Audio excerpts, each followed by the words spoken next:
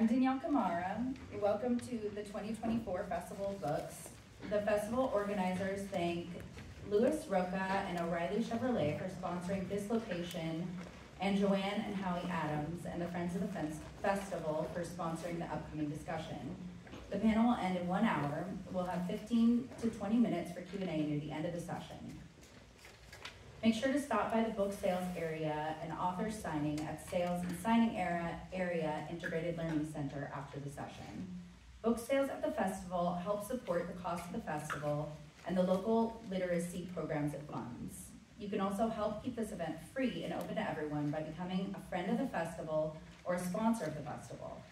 Please stop by the Friends booth or visit our website, TucsonFestivalBooks.org. As we begin, please silence your phones. Joining us today for the panel, Extremes of Life Online, are Jeff Horwitz and Taylor Lorenz. Jeff Horwitz is an award-winning technology reporter for the Wall Street Journal. He was behind the investigative reporting that led to the Facebook Files, a series of damning reports that showed some of Facebook's most harmful effects, and that the company knew about them and chose not to fix them. He's the author of Broken Code, and Taylor Lorenz is a technology columnist for the Washington Post, covering online culture and the content creator industry. She was previously a technology reporter for the New York Times, The Atlantic, and the Daily Beast, and has written for many more publications. And she's the author of Extremely Online.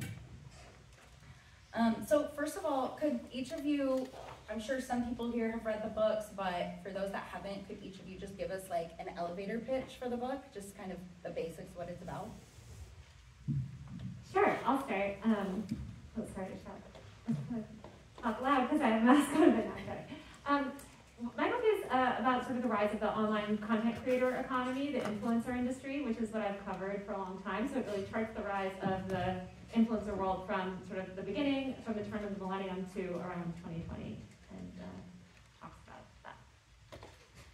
that. My book came out of, so as a reporter, probably my strongest suit is that I'm a weasel to whom people want to give documents. And in the case of Meta, that involved 20,000 odd pages of internal work product provided to me by Frances Haugen, who was an employee at Facebook who ultimately decided that the company, that there were things that the company knew internally that needed to be understood externally. So my book is sort of a description of how the company came to understand what societal effects were and the ways in which it was shifting and distorting human behavior, and how it chose to respond to those internal discoveries. And obviously, if it had come clean about them, I would not have a book on the subject. So, so that's kind of, I'd say, in terms of the relation here. I spent a lot of time on the plumbing that the people that Taylor focuses on have gotten very good at manipulating to their own advantage, ideally, when they do well. I just want to make sure, can everybody hear all three of us okay? All right, okay. Louder? Or closer to the mic. Closer. Jeff, right? Okay, That's great. what I was wondering if Jeff was on. Okay, great. Okay, so both of your books talk about the ways that social media and the online world has, in a lot of ways, unfolded unchecked. And so can you each talk about some of the ways that social media platforms have either caused damage or changed society, both willfully and out of ignorance?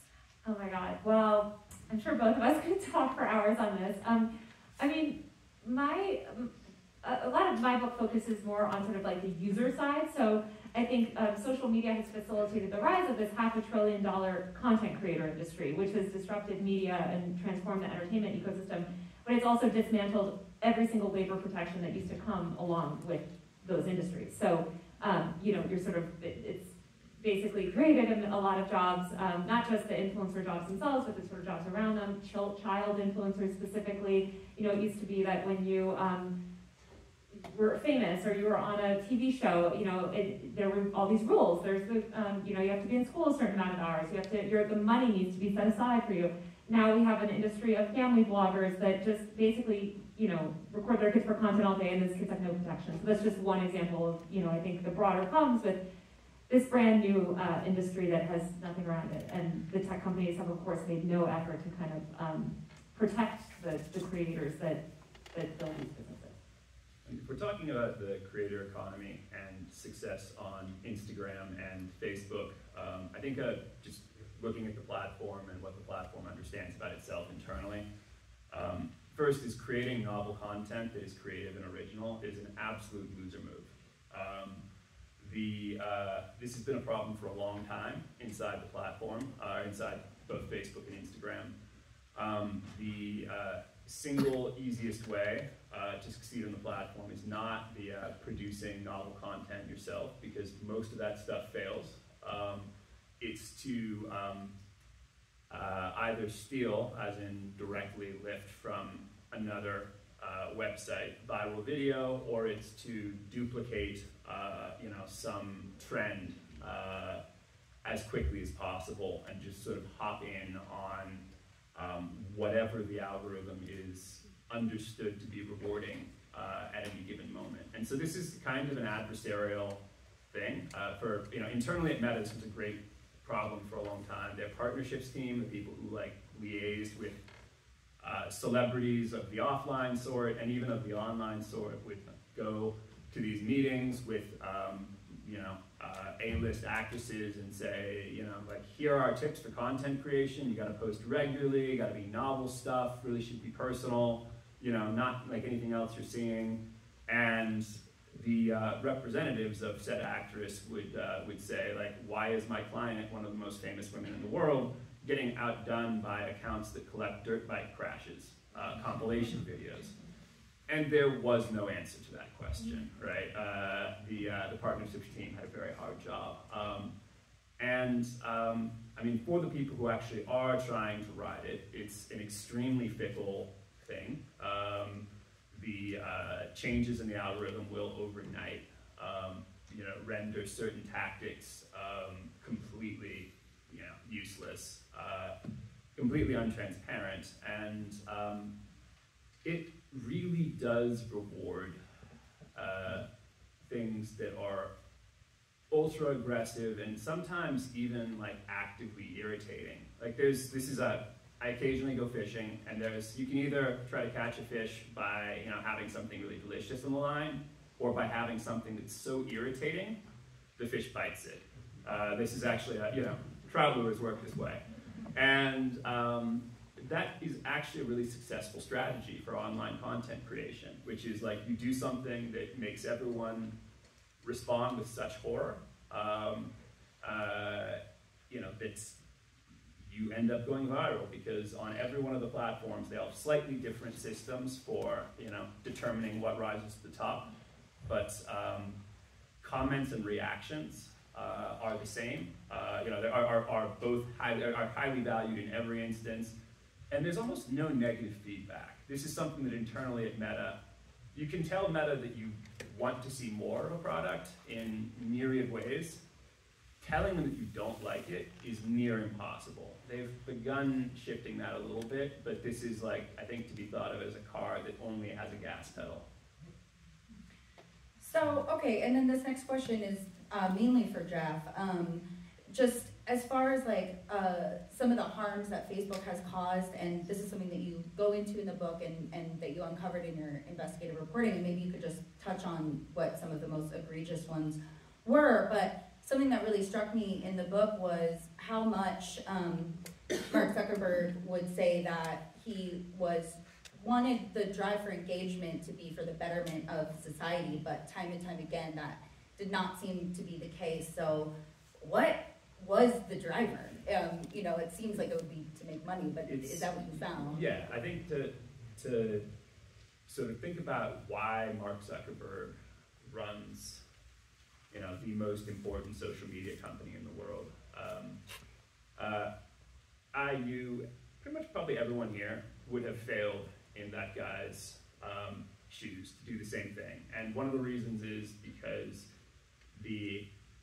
this was a land grab. There was all of a sudden a brand new industry opened up, particularly with the arrival of phones that were going to be with us constantly. The way to succeed was to just very quantitatively, whatever change you made, if it upped usage of the platform, you did it. And you tested, the tests you ran were maybe a week or two tops. You know, this is not, no one's looking for long-term effects, ecosystem questions, you know, sort of secondary, external, no, like just did visits to the site go up? If so, ship it, as in you put it into the code. And so they just did that over and over and over again, and they were very good at it. It's data-driven in the sense that, you know, just they will be running literally thousands of experiments to see what minor tweaks to the recommendation systems will produce, you know, ever so slightly greater engagement. And I don't think they recognize their own importance in this because they certainly didn't recognize, at least until, say, late 2019, that all of the optimizing for engagement they were doing tended to run directly contrary to any metric of quality or of like safety. So, for example, hostile speech, hate speech would be something that they were actively optimizing for. They weren't measuring it, but it turns out that hate speech is an extremely effective way to get attention. You know, it's the loudest, angriest guy at the party. And offline life, we have good feedback that means that guy doesn't get invited to parties. But Facebook did not. So you had polarization issues, certainly. There were, on mental health, very clear indications that the platform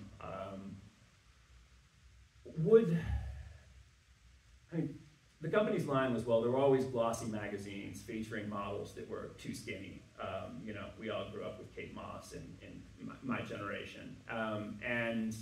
This is true. The thing that you know, magazines did not do was realize that you'd spent a little bit too long looking at a particular picture of a model who was, you know, emaciated, and decide that that was a signal that they need to serve you way more of that content. Just shove it hard. And that's kind of what the platform does on just about everything. So you have this on politics. You have, you know, the sort of most committed, loudest voices in the room are the ones that tend to succeed. This is a, you know, thing that sort of doesn't have to be this way, but on Facebook, pretty much every interaction, and this is the same thing for Instagram, is worth about the same. So if Taylor likes 300 things over the course of a day and I like 3, Taylor's gonna have 100 times the impact I do. It turns out that that is really not a great way of getting balanced discourse. So you'll have things with you know, people who have extremely radical conspiratorial beliefs. They tend to be really active online. So the platform will basically promote that stuff super heavy, and it's sort of just a kind of definitionally unbalanced and almost intentionally so system. Efforts to internally rein that in, to like say, make it so that users would have a more equal impact on the platform. They pretty much always fail because they reduced usage. Yeah. Yeah, so both of you have talked a little bit about the ways that some of these platforms manipulate users and also content creators, and I want to talk more about that. But I do want to bring up, like, a lot of the focus of your book, Taylor, is about the ways that social media in the digital world has kind of taken the power away from gatekeepers and put some power in the hands of users and content creators. And so can you talk about like some of the things that you wrote about in your book that users and in particular content creators, the way that they drove social media platforms to even out of business? Yeah, well, I think Vine is sort of the most notable example of content creators getting together and just kind of like, basically they were so angry at the way that the platform was treating them that all of the biggest content creators on that platform abandoned the platform, partially because Meta was recruiting them so hard and YouTube was recruiting them so hard and giving them so much money, and Vine was owned by Twitter, which was inept, paternally inept. Yeah, I mean, what I write a lot about is the change in the media ecosystem and our entertainment landscape. And, you know, in the past, there were these gatekeepers in media and in journalism and entertainment, Hollywood and stuff, you know, to get a show or whatever, right? You had to go through the casting process, or to get published somewhere, you know, you had to be vetted by an editor. Obviously now everybody can sort of go directly through these platforms. And so I think the platforms have really become the new gatekeepers in terms of a lot of this stuff. And obviously they're very, they don't want to take on that responsibility. So they sort of just don't do their job of, you know, worrying so much about the content that people are putting out. But yeah, I mean, I think that it's led to a huge shift in media and information consumption and entertainment consumption as well, because now people are much more likely to get, there's not as many centralized places to get information. People usually absorb information through a range of personalities online. And so, you know, also like reading both of your books made me think that like, I don't know if everybody really understands like how much power some of these platforms have. And so I wonder if you could talk about first, Taylor, maybe a little bit about how creators have changed the consumer economy, like entirely. And even I thought it was really interesting in the beginning of your book, you talk about the mommy bloggers being like the OG influencers and how they really like changed women's media. Yeah, well, speaking of women's media, I mean, I, as a millennial, grew up in the aughts, you know, which is when these Gen X mothers really started to thrive around the turn of the century, or, oh my God, millennium, almost century, I guess. It was also century, yeah. Where, you know, these Gen X mothers that were sort of shut out of the workforce started blogging online. A lot of them, mothers specifically, gained massive amounts of audiences by actually promoting a lot of feminist thought. And, you know, it wasn't like the trad wife influencer stuff we see today. They were actually saying like pretty progressive things about feminism. They were destigmatizing things like, you know, breastfeeding and just the way that we talk about kind of like the struggles of motherhood is very much thanks to those women, because glossy women's magazines at that time ignored postpartum depression. They ignored the fact that a lot of women like hate their husbands sometimes or whatever, you know. And so these women were able to build these massive media empires. It's interesting because they were sort of, they were the genesis of this entire content creator industry that was then really, it was like they sort of had this kindling, and then social media came and it was like gasoline on that fire. So they started to monetize and build these media businesses that were very progressive and actually forced women's media to evolve in that time. But then you had the social media platforms sort of recognize that, and eventually, you know, kind of those industries merged. And now, I mean, what the content creator industry has done most specifically is really flip the marketing model on its head, where initially, I mean, in the past, it was more like you would develop a product, you would go out and then find an audience for that product and market that product. Now people much more develop the audience first and then figure out what to sell them. And so it's just a very different kind of business model. Yeah, and so another thing, and this is maybe, Jeff, you could start this off, it's mainly about Facebook, but it applies to the other platforms as well. Like, it seemed like Facebook really didn't understand its algorithms. Like, it was creating these algorithms, but it didn't seem like it was aware of what it was doing until it was already, you know, had important and heavy repercussions.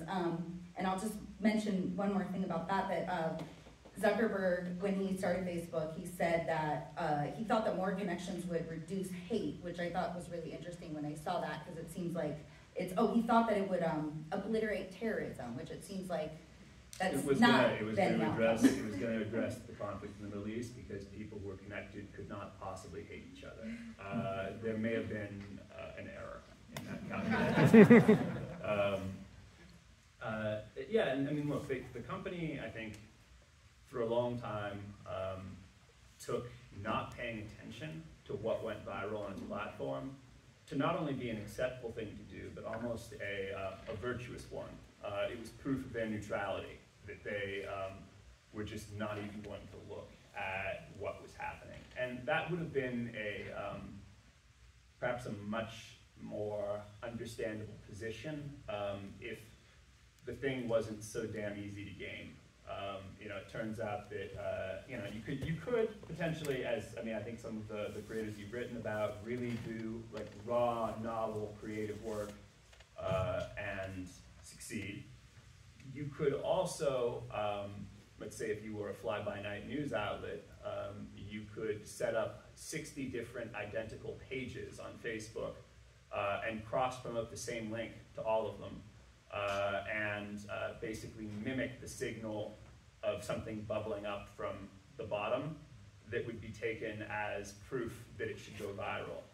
And entire media companies were built on this.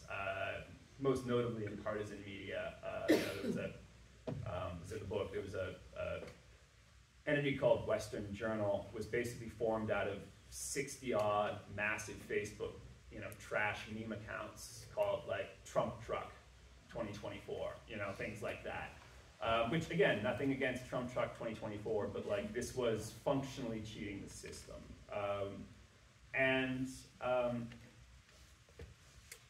Walking through the rest of your question. I think I lost the thread. Yeah, I was talking about the ways that Facebook didn't really understand the repercussions of their algorithms, Okay. even as it was playing out. Yeah, and so they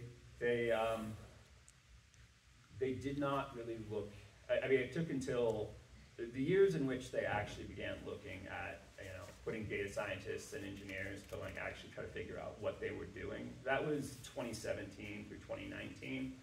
And I think it's important to recognize that by 2017, the platform bore no resemblance to the original product.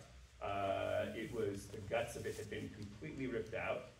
And instead of like sort of putting at center the people that you chose to follow, it was using engagement signals. And that was very effective at maximizing time spent and was also very good for advertising. But it did not, it didn't really cover what even the users told the company they wanted. So for example, they'd say they wanted to hear from reliable news sources, things they recognized. That ran directly contrary to what succeeded. And there were easy ways to rein some of this stuff in. For example, internally by even 2016, people had noted that if, let's say, you suppress traffic to websites, let's put it this way, the websites that derived all of their traffic from Facebook were pretty much always awful. If they didn't have some other way of getting traffic, this was a terrible thing.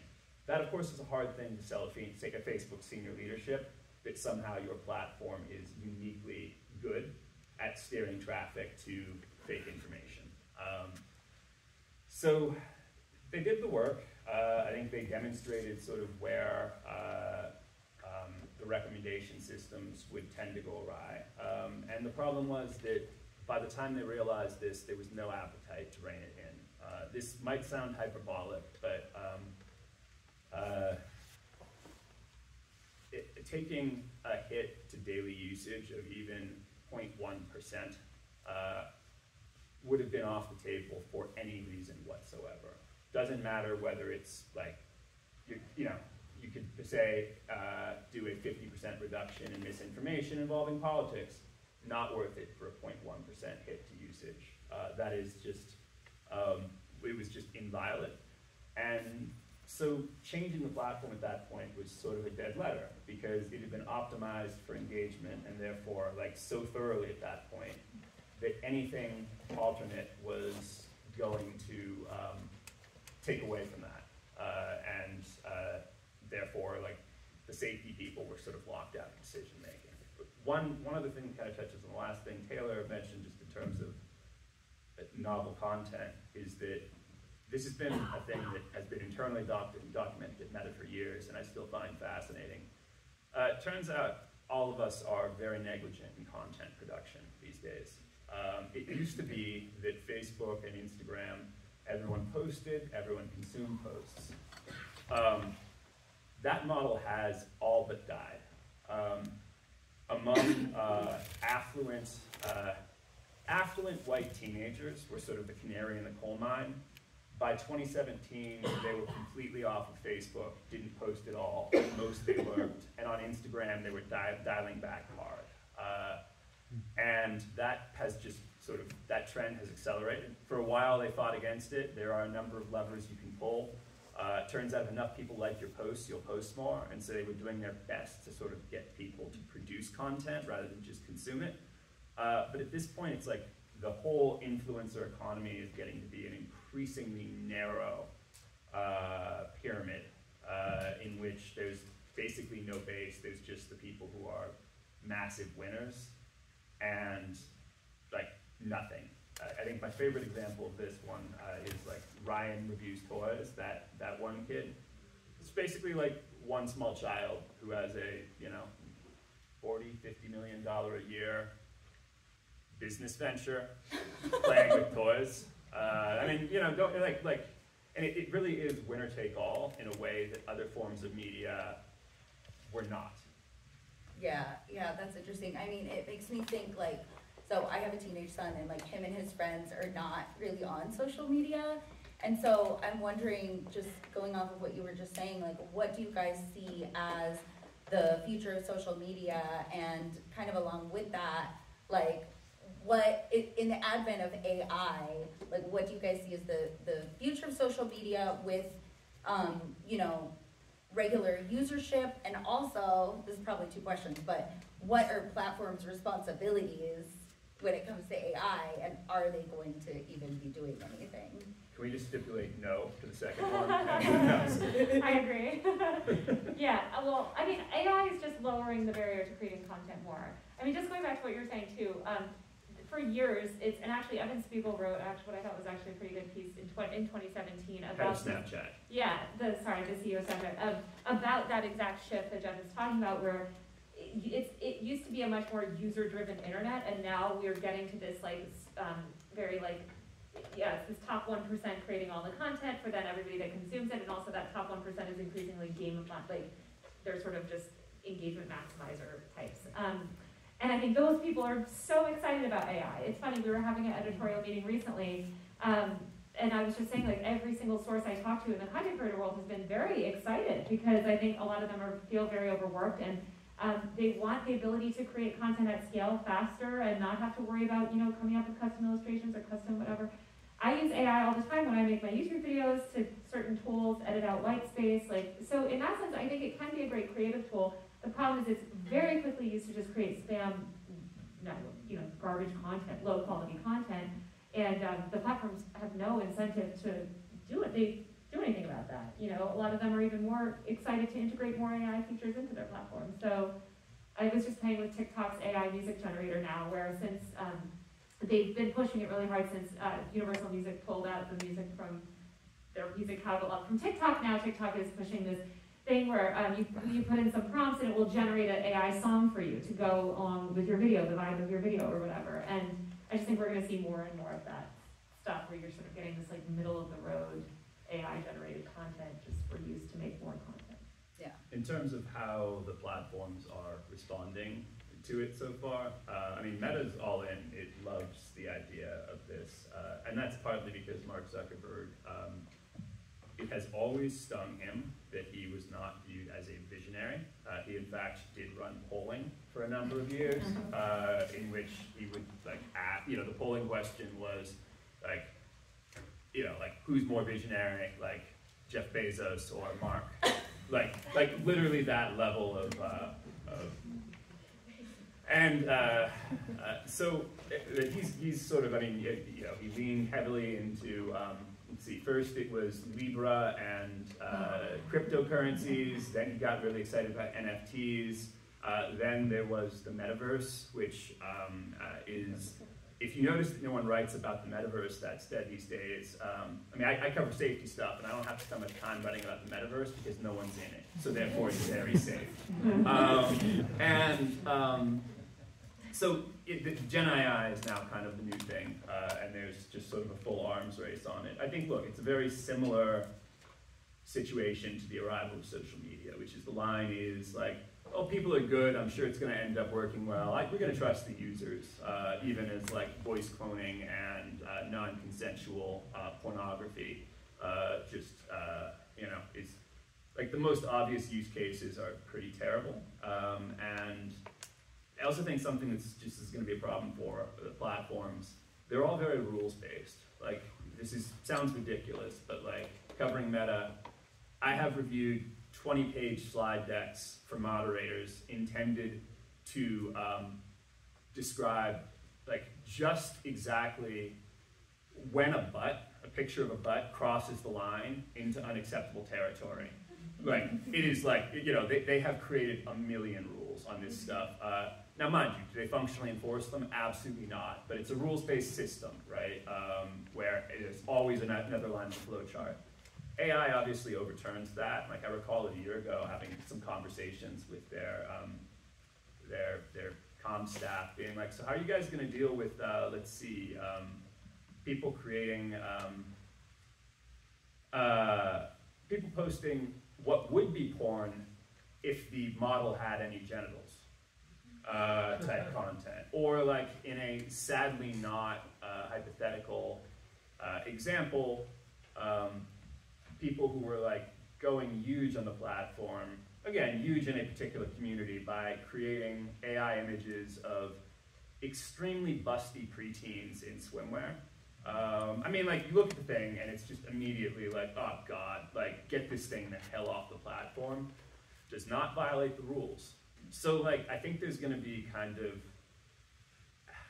I don't think we figured out how to use social media particularly well in the first place, much less some of the recommendation systems that are sort of the second layer. And I think the adding on generative AI is, in addition to just like swamping the open internet with just crap content, is going to sort of add a little extra layer of complexity. Like, even for, like, I'd be shocked if this hasn't happened to you, Taylor. Like, if you go to Amazon, you can either buy my book or you can buy the AI-generated summary of my book these days. This exists for basically every item at this point, and it's like, you know, I can assure you that so I think there's kind of a devaluation of original creative work that comes in on this stuff, and that's going to be really painful. So I don't know, the people who are really excited about the tools, I'm kind of like, be careful what you wish for on that one. Okay, well, I wanted to ask about the content creator industry. Taylor, I've heard you say that it's a $500 billion industry. I think I'm getting that right. And so it made me think about like some of the people that I follow on Instagram are like, they have a, you know, not a huge following, maybe 10,000 followers, something like that. And I've heard them say like, I don't really make that much money doing this. And so it's confusing to me, even after having read your book, which is so thorough, like does the content industry work for the content creators? How good, like, do some people make very little money and then some can make a lot? Like, yeah. How does that work? Yeah, so content creators are just independent media businesses. That's what they are. So sometimes that's a single person building a media business around sort of their own personality. Sometimes it's most of them are sort of interest-based. So like you built a toy review channel or a bike channel or a fashion channel or whatever. And there's just a myriad of ways to monetize. Obviously, I mean, the industry is very synonymous with sponsored content because that was the initial way a lot of people monetize, but subscriptions are huge. You know, products are a big thing. Like now people watch these product lines. And then, of course, revenue generated directly from the platforms. All of these platforms have different sort of like creator monetization programs, merchandise, shout outs and live events, you know, like all of the ways that sort of traditional media organizations like the Wall Street Journal or the Washington Post, you know, figure out monetization, which is usually a mix of subscriptions, advertising, and events. That's what these independent media businesses are doing. It's just very hard to build a media business on the internet, especially when you're building it on essentially quicksand, because you're building it on you have to be on all platforms and kind of navigate the platforms and all their different incentives and ride those waves, also while trying to make money. So it's, yeah, I mean, you can make millions and millions of dollars, and the tech companies have spread so much propaganda being like, anybody can make it, you know, it's a meritocracy, when obviously it's not. You know, there's so many different like ways that people game things. But most people don't make that much money because most people are not very good at running their own media business, which is very hard to do. Yeah. And a lot of them get into it for the fame aspect, especially. Like, I mean, not that everybody that goes into the content creator industry is interested in that, but I think especially a lot of young people that enter into it, they see this sort of, it's entertainment adjacent, it's celebrity adjacent, and so they kind of, you know, get into it for that. They're not thinking, I want to be a media entrepreneur, you know what I mean? And the ones that do, Ryan's parents, for instance, because Ryan is, I think, 11 or 12 now, but, you know, or Mr. Beast, or these big names, like, they have staff. I mean, Mr. Beast employs, I think, like 300 people in North Carolina. I wrote a story recently where we went to the campus and everything. You know, they're just companies, like any other media company, like BuzzFeed or something, but they're built around sort of a personality. Yeah. Okay, and so, you know, I think it's interesting that it's really easy to talk about like all the ways that social media can be harmful, even though we're all on it. But so I'm wondering, like, can either of you, do you see ways that social media has not only helped society, but will continue to going forward? I might be, I think, so okay, there's kind of a tendency to be like, is social media good or bad? You know, does it polarize us or not? These are all kind of questions that are like sort of, you know, I'd say like, I don't know, is the radio good or bad? Does it, I mean, like, it kind of is sort of the wrong way to go across the board. I think there are certain product features that are really useful, and other ones that are almost universally damaging. I think for, you know, if you're talking to the company will assume that as a journalist you are a liberal, and they will suggest that you know, but what about Black Lives Matter or Me Too? As those will be kind of the things cited as being these like positive social movements that arose. There are, and you know, it's like Black Lives Matter did emerge from basically viral outrage, some of it on Facebook's platform, you know, a series of, you know, remarkably similar and completely avoidable murders of people who did not have that coming to them by the police. And so it's really, really good.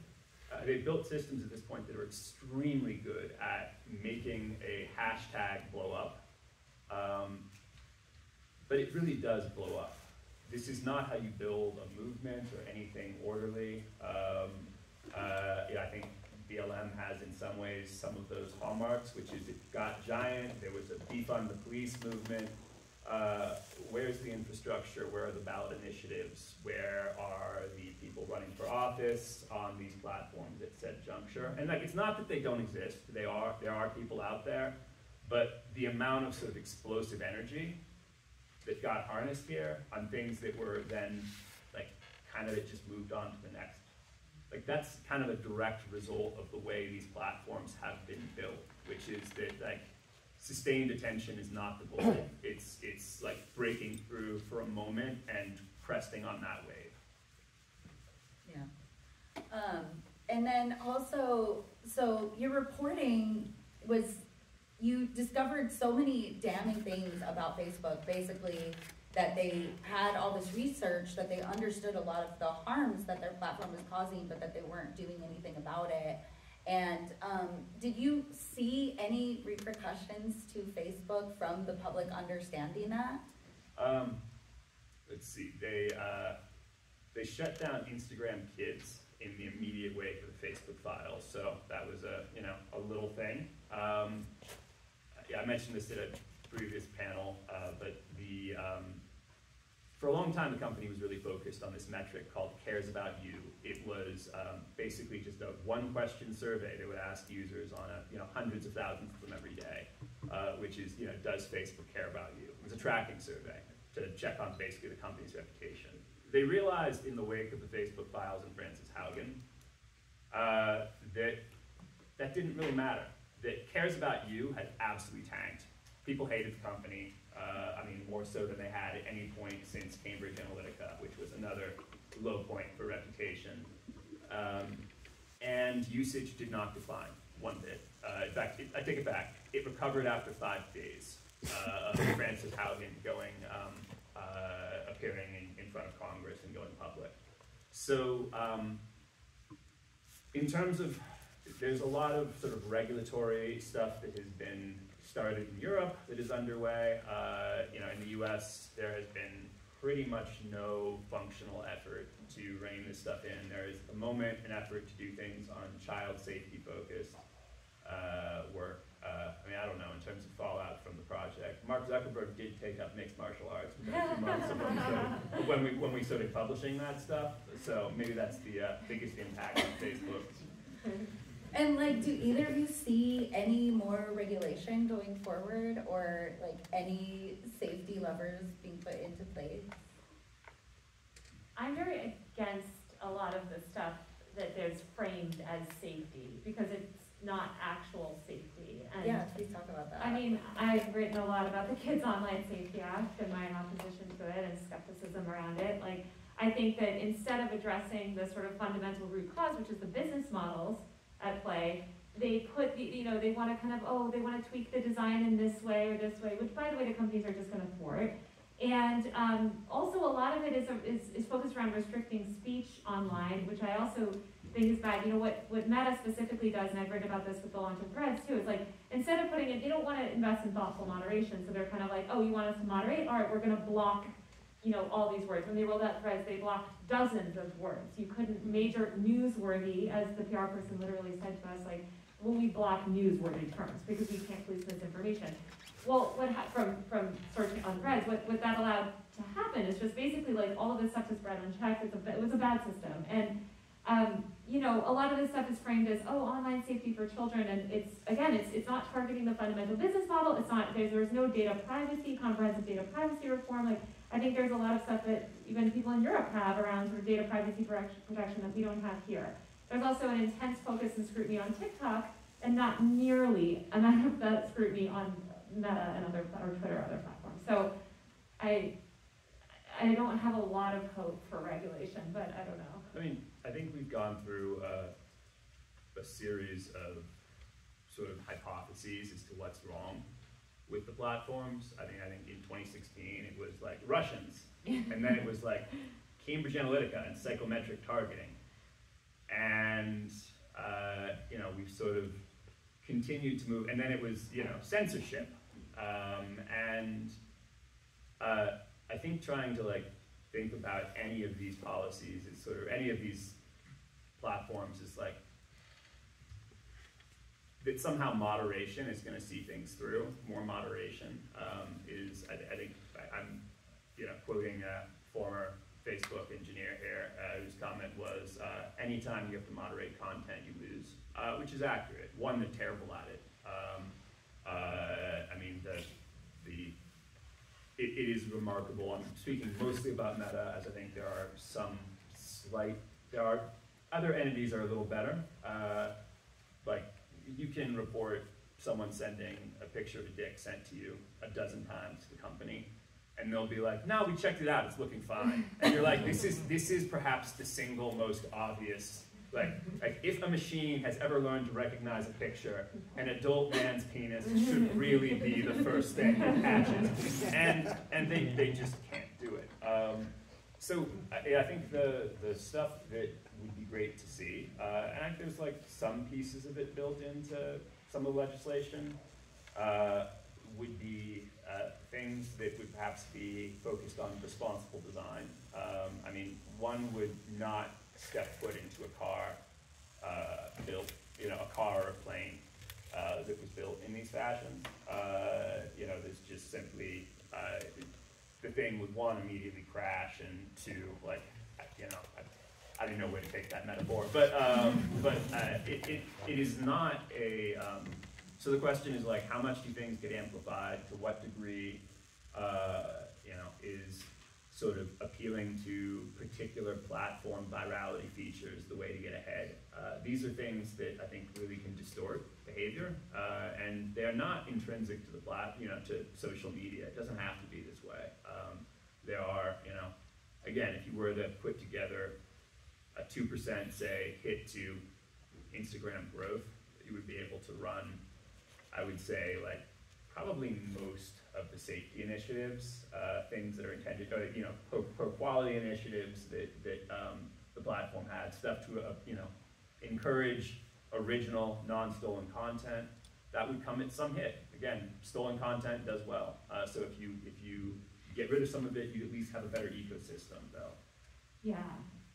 I worry about some of that stuff, though, because as it ends up being implemented, it often just hurts news organizations. Like, I think as journalists, it's like what they've done to the business of journalism has been so foreign, and it's so often used against us, especially kind of some of those things. I don't know. I've written a lot about news content creators, and they're constantly getting thwarted. They're trying to amplify certain coverage, right? But then it's a reach, whatever.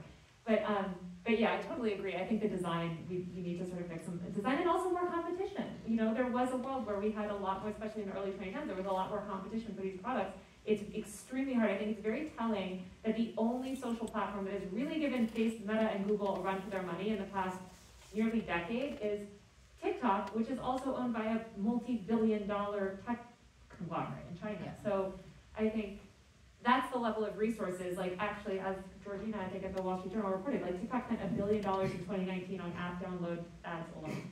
Like, that's, to get traction against these major companies, that's how much resources you have to have. So, we could do something about that as well. I did want to bring up one more thing from your book, Jeff, and then we'll go to questions, but this is like one part of the book that really stood out is so Facebook is like hands off for most of it, but then they do start censoring. After January 6th, you say that it seemed like they might have even stopped a new political party from forming, and so I kind of would hope I was hoping you would just talk about that a little bit. Yeah. And why then? Why did they decide to censor that? Yeah, because they knew they'd fucked up. Excuse language. So the philosophy internally from the people who know the platform well and who sort of were in charge of the engineering and data science work here is that you can either build for stability or you can build for virality. The faster your platform goes, first of all, the less time you've got to respond when suddenly it starts heading toward a ditch. And second of all, the more the problematic stuff really does well. Like, it turns out that even just slightly slowing viral content will drop the percentage of known misinformation on the platform by a double-digit %. All you got to do is just slow it down a little bit. Not suppress it, not like, make it go away, not even, but just not promote it quite as aggressively as you were previously. That'll do it. So I think the run-up to 2020, the company built a whole system of tools that were known as break-the-glass measures, intended to convey that, to be used in cases of all-out panic. And these were developed in what used to be known as the Third World. Meta was not going to try any of this stuff in the US or in Europe. However, in Burma, in Ethiopia, in Kenya during election protests, they would basically put down these stabilizing measures, only for the period of time when there was a true crisis at hand. But things like entities that had repeatedly violated Facebook's rules would get a little less viral. Comment threads that were full of hate terms would be shut down automatically. The invitation, like, you could no longer invite 2,000 people to groups per day, which is something that in the wake of, say, bombings in Sri Lanka a few years back, basically you went, within 48 hours, you had about 15% of the country, at least in terms of the user base, was in a group that was just like full out devoted to hate memes. And no one was in charge of it. It was just like, so there's basically just things that were stable and slow were kind of the thing they imposed. So they did that right after the 2020 election, when there was sort of starting to be sort of riots outside of voting tabulation centers. And then 2 or 3 days later, they started lifting it. By early December, they had lifted every safety measure they had in place on the platform post-election. So this is all in front of January 6th. And in fact, Mark Zuckerberg had decreed that even studying the hashtag Stop the Steal and election denial, like much less trying to shut it down, even tracking it, didn't want to get into it. Because if there was a problem, they might have to do something, and they wanted to stay out of it. Obviously, January 6th comes around. The January 6th was not planned on Facebook. However, Facebook was an integral part of getting tens of thousands of people who were convinced of the most laughably bullshit conspiracy theories into the National Mall, a short walk from the Capitol. Now, what happens after that is, involved in planning and all of that, but this was just something where they had been an integral part of sort of convening that mass of angry and deeply misinformed people. And in the wake of it, rather than slowing down the platform on a longer-term basis, just sort of putting those measures in place on a permanent basis, they simply came up with a strategy of murdering new versions of that same group in their crib. So, it turns out the anti-vaccine and the QAnon and the Stop the Steal and the militia people, functionally the overlap in those communities was extremely high. This is the same group of folks who are ultra active, ultra aggressive, and really good at the platforms, at manipulating the platforms. So what the company did was they saw that they were banding together around a new hashtag called the Patriot Party, which was supposed to be a splinter group from the Republican Party that was going to reject the Republican Party's weak-kneed response to a stolen election. And they murdered that thing. If you use that in a post, hashtag Patriot Party, probably not only was that post not going to go anywhere, but your account was probably not going to go anywhere for a little while either. They weren't going to shut you down, it was just going to land with your thud. And they developed this sort of, it's all very clever, they basically called information corridors. They would see how a particular viewpoint spread. There'd be the the creators, then their lieutenants, then the people who bridged and amplified that message to other communities, and then there'd be just sort of the regular schmoes who were let's say QAnon curious. It turns out that there is a playbook you can use to dismantle that. You knock out the leaders, you heavily feature limit, basically disable temporarily all of their lieutenants, because otherwise the lieutenants step up and try to take over. The bridgers get muted to hell, and then everyone who is kind of open to those messages, you prevent them from connecting with each other and start serving them a whole bunch of banal content. It's oh hi, were you interested in the possibility of lizard people? Okay, how about watching some sports? Would be basically the response. So this is obviously deeply interventionist, and it's something that I think of people of any political philosophy should be. It's scary.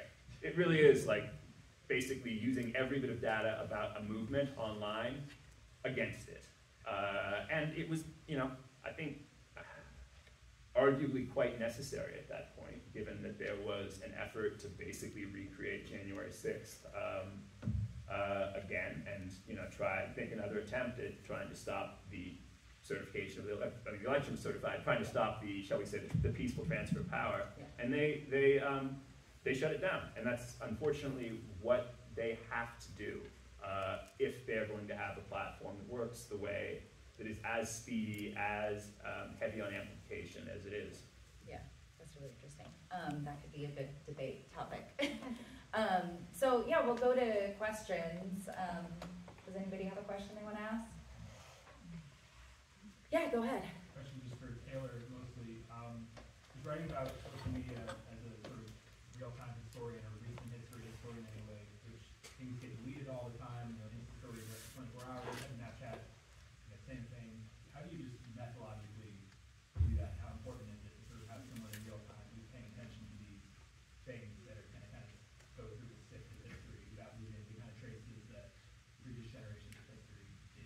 Yeah, it was actually so difficult, and I could never have written my book without the Internet Archive, which is a phenomenal resource. It is a nonprofit. Elon Musk said my family owns it. They do not. It's actually completely not affiliated with me at all. It's just an amazing nonprofit that is organized on cataloging the internet. And you know, they especially with the early like blogs that I wrote about, like I could not have written this book without it. And what I found actually most frustrating or difficult was sort of it was more between 2010 and 2015. There were all these digital media sites that have since wiped their archives. And so if there weren't these archived versions of those articles, I couldn't have found a lot of the sources that I found and people that I found. Because it's just, yeah. I also relied a lot on like drama channels and T account type pages because they aggregate things that content creators have not removed or whatever. And so when I was writing about early things like that, it was really helpful. I also talked to a lot of just like primary sources. I interviewed almost 600 people for my book, so there was a lot of people that were there as well in those early days. Yeah, on the beat. But yeah, shout out to the Internet Archive. I want them to stay in business because they're really, it's just, there's... Because your family owns them. Exactly. Or my own nonprofit. But no, I mean, I just think as journalists, we're losing a lot of really important source material. Yeah. Taylor, I recently listened to an episode of podcast Search Engine, where last October you were a guest. And in that episode, you talked about how you had hired Frank, yes, who is a content consumer, to kind of take care of your socials for about a week, so you could kind of step back from that. Got two questions. Do you still hire a Frank periodically? His name is Frank. He's 22 years old. The second question is, with the rise of AI, don't you see that Frank's job can be outsourced to the robots? Yeah, I actually talked to somebody at Meta about this. So for people that don't know, I did a story that was one of those bit stories that we do sometimes as tech writers where I was writing about the pressure to consume content because, you know, specifically Instagram stories. We all just have so many Instagram stories in our feed, and I felt like I was missing a lot. So I hired this 22, 23-year-old assistant to basically watch thousands of my Instagram stories for the week and then summarize them and give me at the end of the week this sort of like summarized report of what all of my friends had posted. And it was sort of like about just how much content is out there and how difficult it is to keep up, and also just like the algorithmic, you know, what served you algorithmically versus whatever. And no, I did have to pay, I paid Frank, I think like $200, which I was able to expense, but it's not probably something that I want to make a regular expense of mine, so I did not. But you know, I do think that there is a need to kind of summarize. Like, I think that we are all expected, and there's a lot of social pressure to consume content, or, you know, oh, you didn't see my latest vacation, or oh, I got married, did you see I posted about it, you know? So I wish that with AI, there were better ways. I mean, I still wish I could get like my weekly Instagram stories report where I could just get them, you know, if anybody posts about getting an engagement, that's in the little engagement section. Or it's kind of like maybe a millennial thing, because when we had Facebook really, I think you're a millennial too, but when we had Facebook really early, you used to really be able to keep up with all your friends, and now it's increasingly impossible. Shout out to Frank. Yeah. For Jeff, so yeah, I've considered for that reason to keep up with friends joining Facebook. I have managed to not do that. Sometimes, you know, I want to see something about a band and it's like they block me. They, you know, you can sort of see, but they keep you out. And, you know, it's tempting to get signed on, but, you know, they keep coming up in the news having done despicable things. And I said, well, okay, I'll consider joining Facebook if they can stay out of the news of not having done something despicable for 2 years. So my question, Jeff, is, will I ever join Facebook? If that's your rule, then that is going to be very hard. Look, I think the company does sometimes say, oh, you know, we're going to get help from, you know, everyone, you know, under all circumstances. And there's some element of truth here to that. Like, there is, you know, both Democrats and Republicans are thoroughly convinced the platform is screwing them over at every opportunity.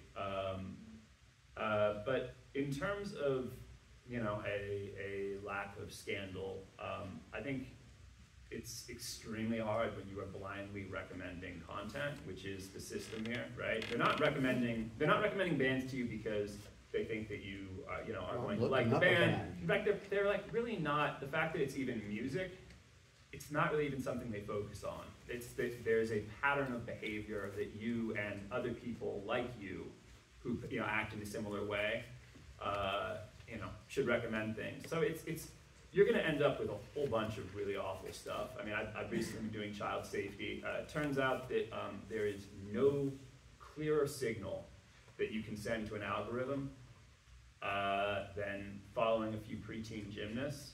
And that just basically translates to, I'm interested in children sexually. Now, should it be that way? Absolutely not, right? But like that said, if you look at the community, the algorithm is very correctly guessing that people who follow a lot of little girls have, on average, really untoward interests, and it is going to try that door. It's a very high, if you aren't interested, maybe it'll back off at some point. But the first thing it's going to do is just to push in that direction, and you know, really start pumping that stuff to you. And if you pause or look at a post for even a second, that will be viewed as a positive signal to serve you more. So like, there's no way that system isn't going to produce regular outrages. It's just built in. I mean, now Facebook 2007, where like you follow your friend and you see their posts in chronological order, it's very safe. Maybe it's so boring that no one would use it. In fact, that probably is the case at this juncture. But like, it's a much less scandal-prone thing. Thanks so much. We're gonna leave Thank it you, Jeff. there. Thank you to our authors.